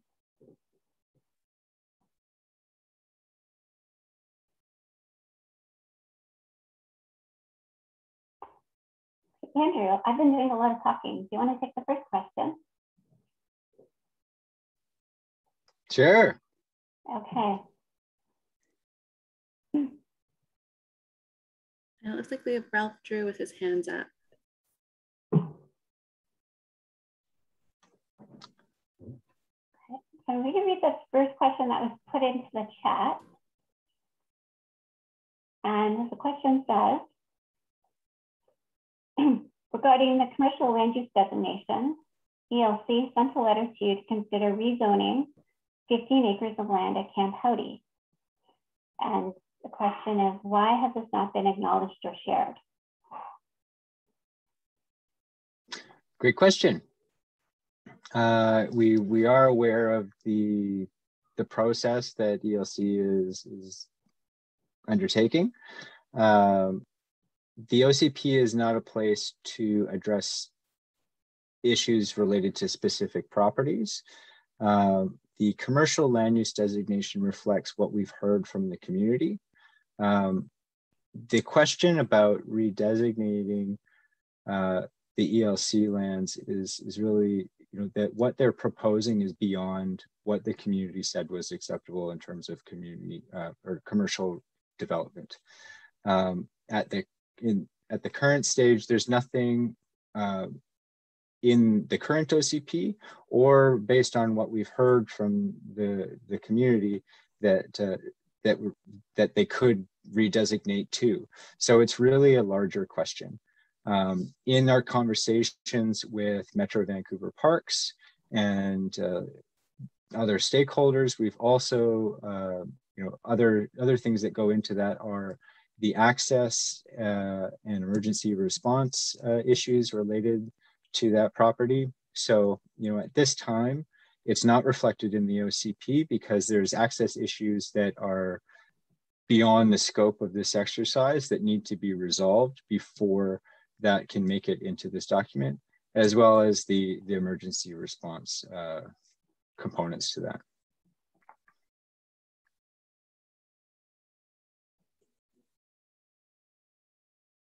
So I hope that's a satisfactory answer. If there's more questions, maybe you can direct those to staff.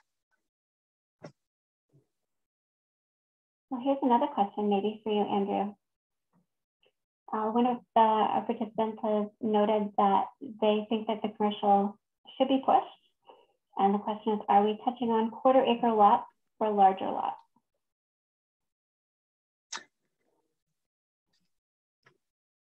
The commercial designation is available to basically any property.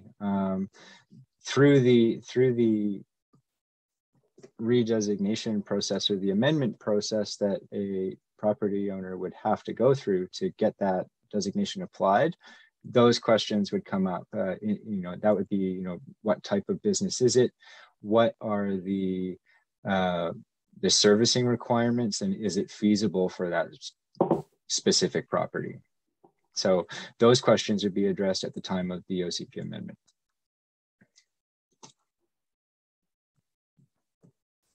Wonderful. Andrew, another question. I'm just going to put you on the spot. Regarding the OCP framework that has been presented, what are the areas that are newly mandated by the province?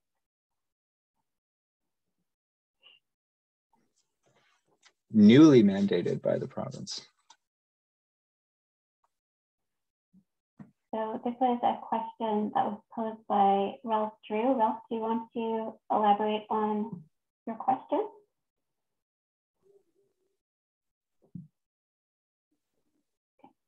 We'll need to unmute your microphone.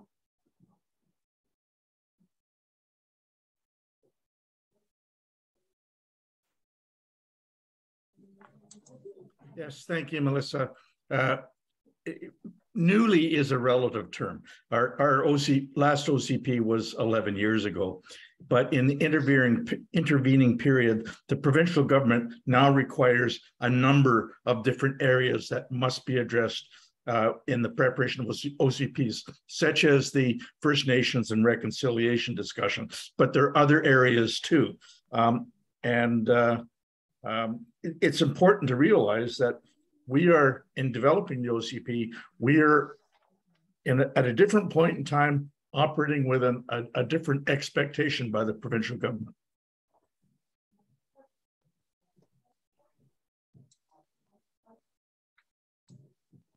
Great. No comment. Melissa, did you have any thoughts on that? Well, I mean, we certainly are addressing truth and reconciliation in the plan.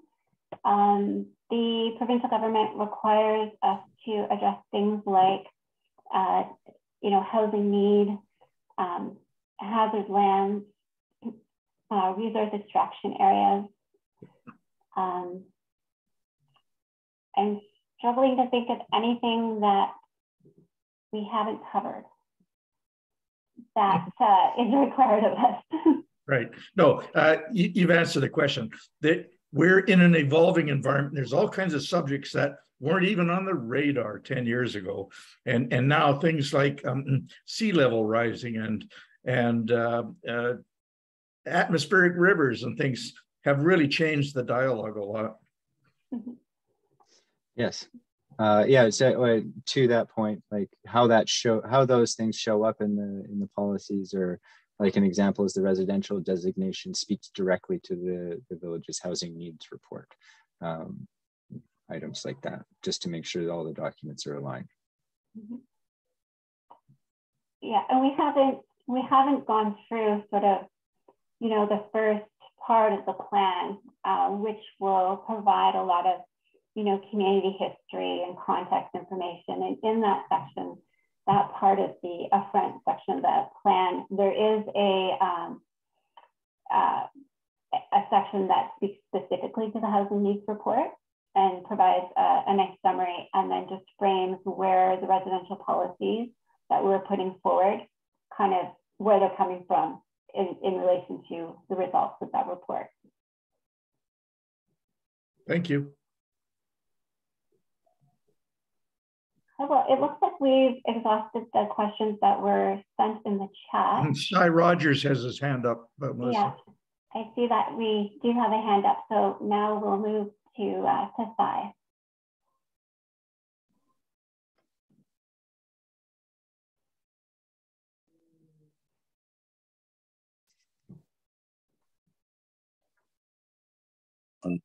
There, can you hear me? Yep.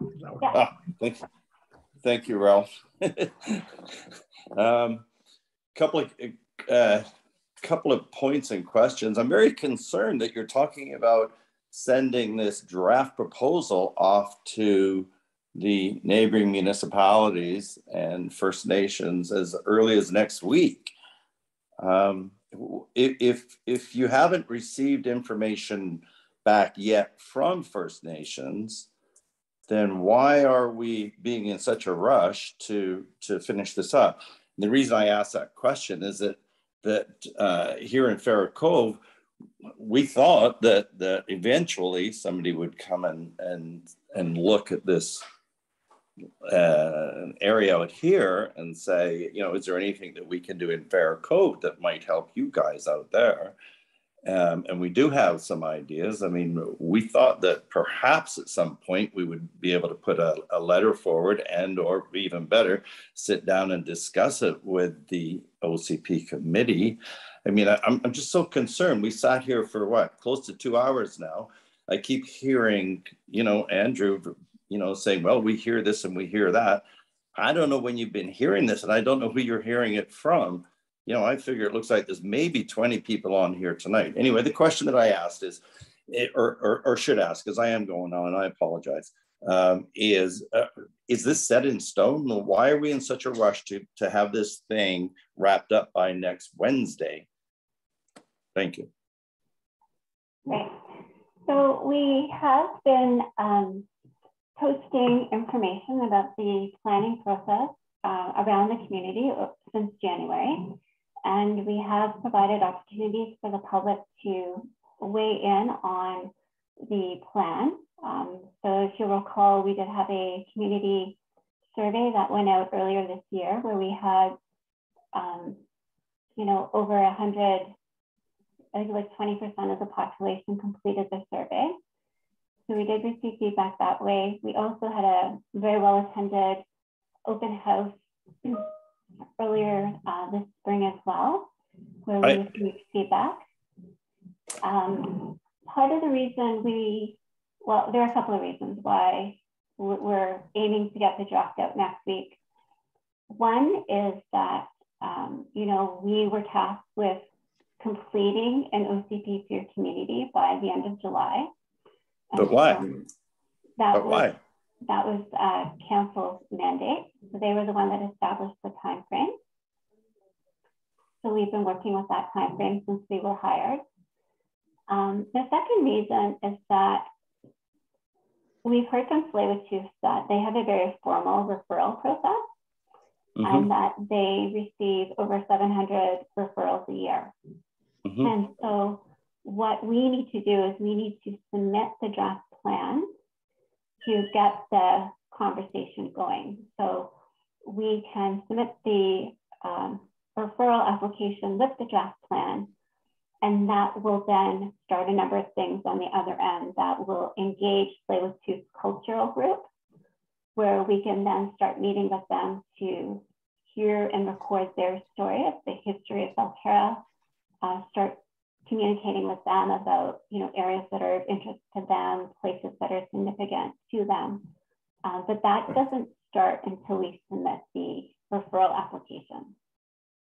So are you suggesting, maybe I'm getting this wrong then, when I see the term draft plan, and it's not a final plan, it's a draft to be sent out, community is going to look at it, discuss it.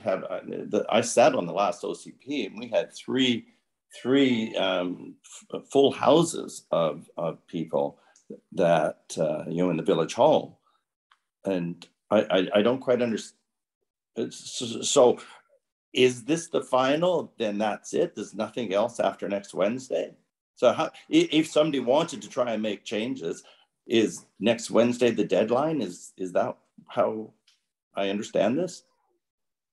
So what we're providing is an opportunity to provide feedback on what we've identified as sort of the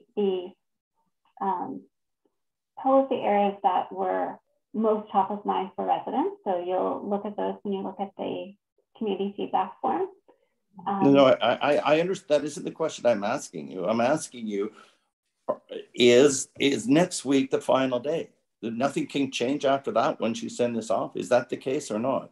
Well, next week is when we submit the draft plan to others to review. So we anticipate that there will be quite a number of revisions that will be made after we receive feedback from the public, from the review committee, from the dozen or so agencies that we're required to for the plan to for review under the Local Government Act. So yeah, so there will be, we'll get the draft out, we receive everyone's feedback, we make amendments to the plan. So I'm specifically asking about residents of Belcarra, though. The residents of Belcarra can still discuss trying to make changes, correct? Is that correct? Members of the public are welcome to provide feedback to the OCP review committee members, to administration at any point in the planning process. Okay. Yeah, you're not. So the planning process will not be over next Wednesday? No, just a draft plan will be presented. Okay. Yeah. That's good. Okay, that's very good to know. And the best way, is there any way that if a specific area or group had some issues that they felt hadn't been addressed yet, would they be able to meet with the OCP committee? Perhaps I'll defer to Ian Devlin as the chair of the committee to address that question. Yeah, thank you. Ian, are you there? Yeah, I've just been sitting with my feet up. Thanks very much for waking me here. So Ian, the question that I asked is, would it be possible for if there's a group of residents that are, looking for some minor changes, and that felt that it hadn't really been discussed and explained to the full OCP committee, would it be possible for those people to speak to the OCP committee in a meeting? Perhaps next week, you guys are meeting on Wednesday, perhaps before the meeting or after the meeting or 10 minutes in the meeting, something like that. Would that be possible? Well, it would be possible, but at the same time, we've got presentations to give next week. And then I believe we're also going to get the draft document presented to us for the first time. So then we've got 2 weeks to review that draft document. And we've got a meeting scheduled, what is it, the 18th, I think. Is it? No, sorry, June. My understanding is that Ian, is that draft document goes out on the 3rd next week. No, it's still a draft. You'll have a chance to look at it as well, and already you're prejudging that there's something missing out of it. I think. Well, I just sat here for close to 2 hours listening to the comments, and Andrew, suggested that under residential there was virtually no changes. So that's kind of telling me something. Maybe he's hinting. Perhaps there are big changes in that residential section. Well, that's not what my working group is saying. So there's and that's to be yet presented to Andrew and to Melissa. So I think the thing is, if you want to present to the committee, then I think that should be considered for that June, middle of June. That's great, Ian. Super. Something at that point. I really don't know how this is going to come together in this short time frame. I think we're all concerned about it, but we're going along with the plan right now. I'm very concerned. We'll see how it goes. I don't see why there's such a rush. I really don't. I sat on that committee with you, and several of the other guys are there right now, and we were much more open. We were much more open with everybody on what was going to happen. Anyway, I appreciate the answer, and perhaps, and Ralph also, thank you, had suggested that we, put a written submission in. Anyway, we'll probably do that, and thank you very much. I appreciate it. Okay. Also remember too that the plan will go through a formal adoption process through council, where there will be opportunities to make delegations to council as well. Thank you. I understand that, but usually council, once it comes to them, they don't usually like to make changes that a sizable committee has spent some time on. But thank you. I appreciate that comment. I see there's a hand. Is it Linda? You have your hand up.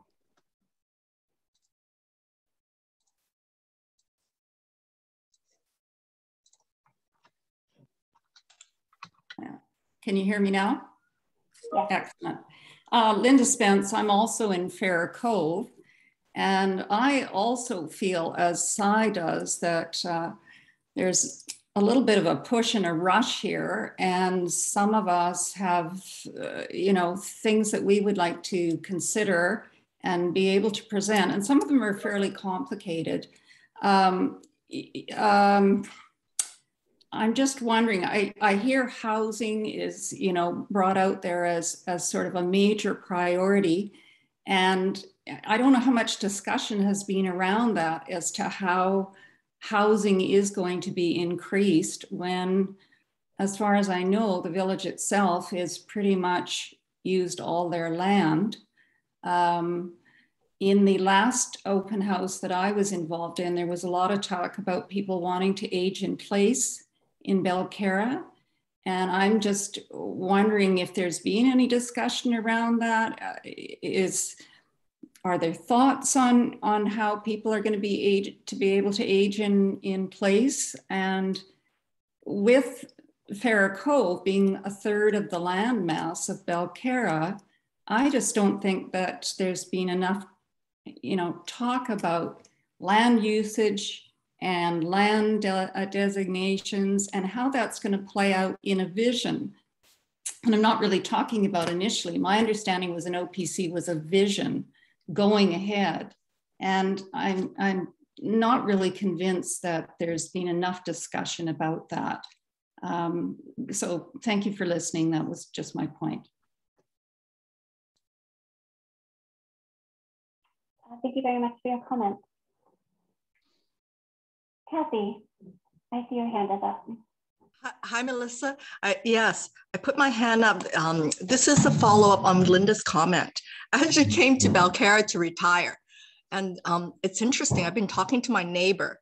I have my piece of property and my neighbor's property. We would be willing to put it together and to build, say, a retirement home.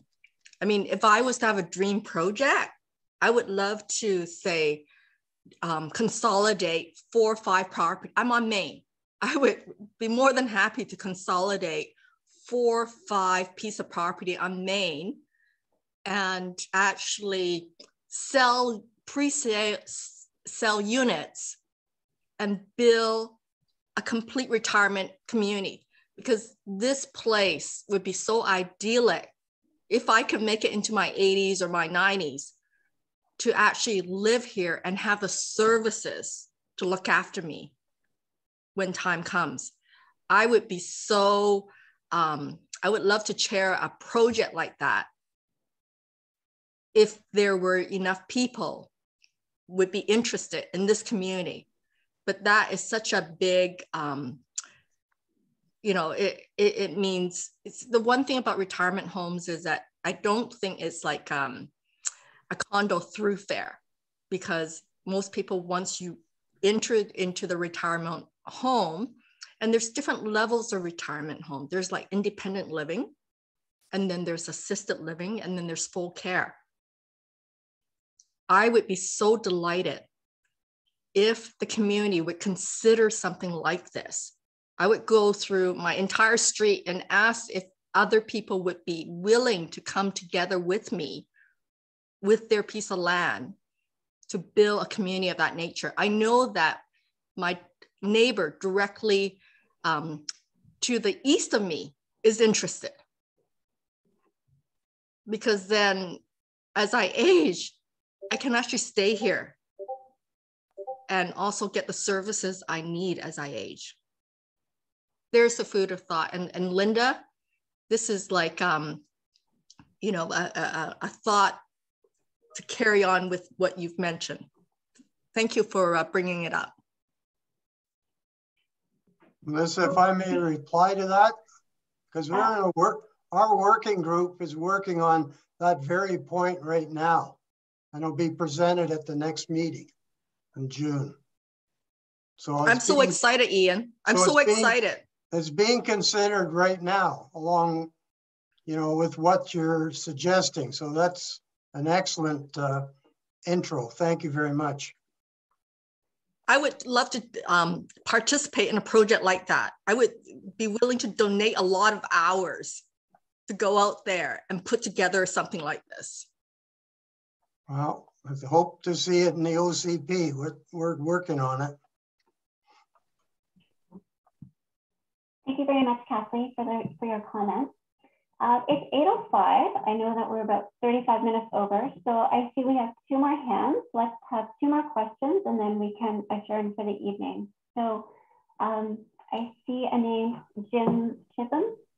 Yep, it's Sherry Chisholm. Wonderful, Sherry. Am I heard right now?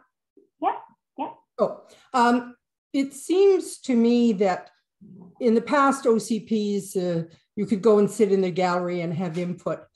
I think that there's a lot of people in the community that feel they haven't really had that opportunity. And even tonight, it's fairly controlled on the Zoom and computer stuff.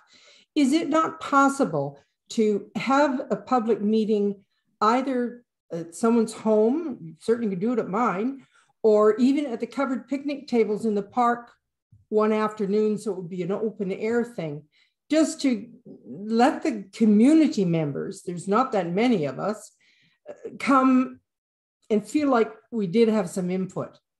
I hope, Ian Devlin, that you will consider making that possible, because there's a lot of good ideas out there.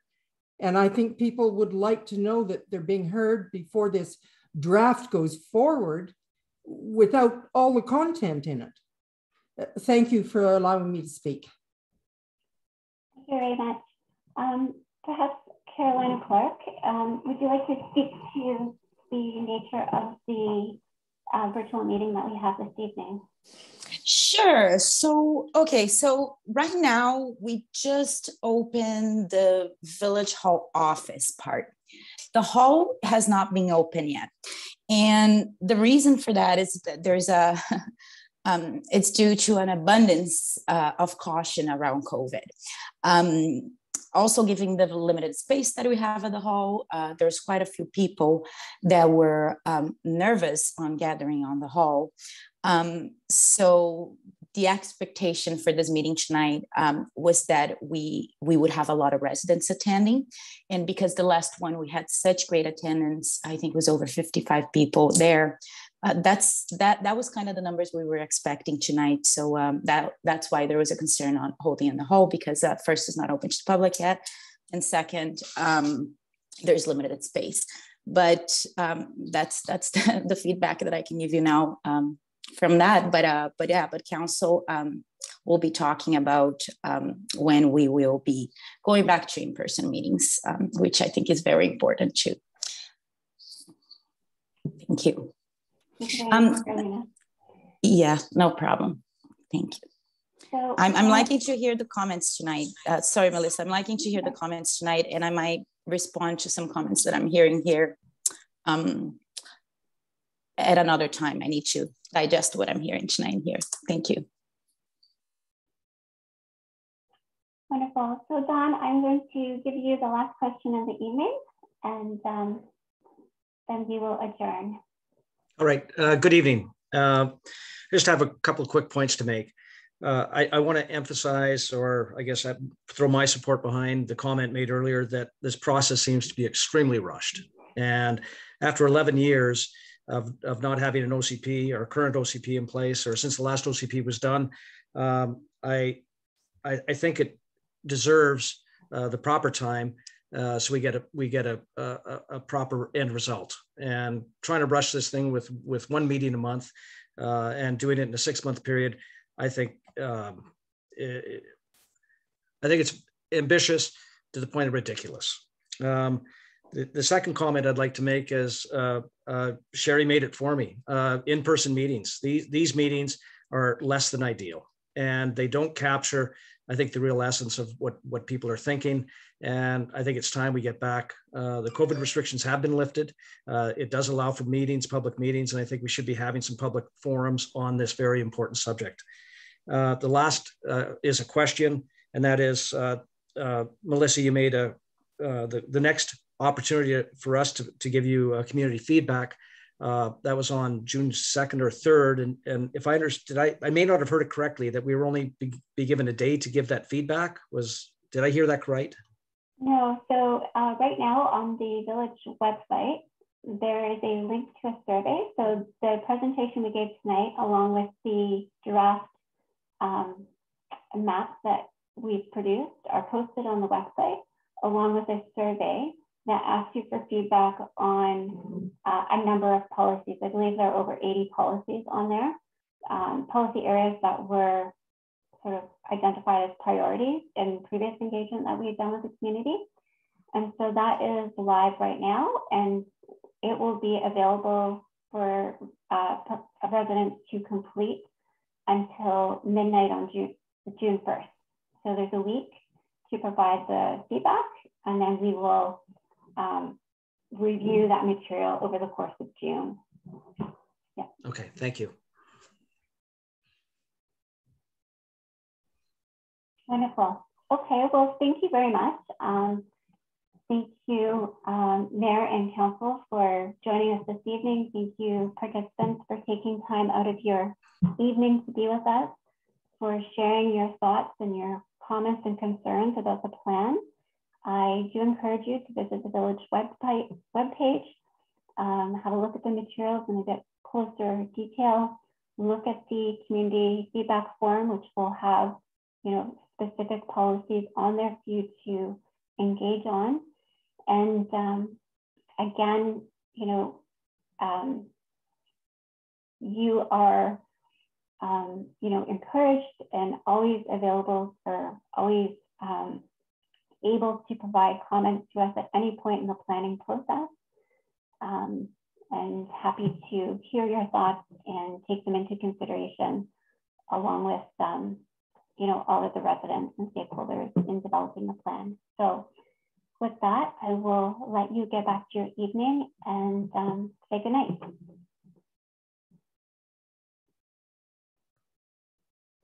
Real estate. Bye, everybody. Melissa, thank you very much. And all the Good staff. night, everybody. Urban Systems.